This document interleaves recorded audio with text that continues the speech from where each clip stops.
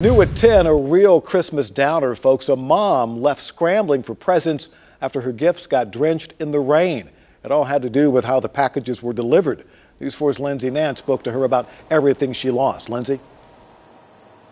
Yeah, Tom, it was over $200 of Christmas presents possibly destroyed, and that was just for one house.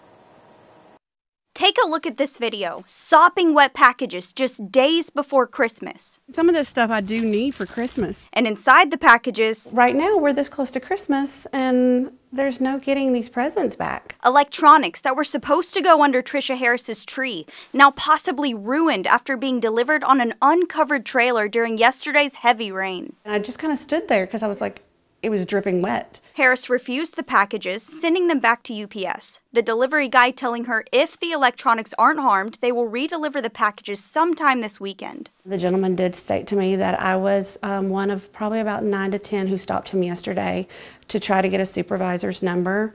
And that's the other problem. There's no supervisor. I tried calling the UPS that delivered the soaking wet packages and was unable to reach anyone either. Harris also tried emailing UPS directly and has not heard back. They're ruining a lot of people's Christmas. She says her only choice is to try and find her kids' presents in stores because they were all sold out online. I don't know what I will do, actually. You know, this weekend's not exactly what I had planned was to go out shopping.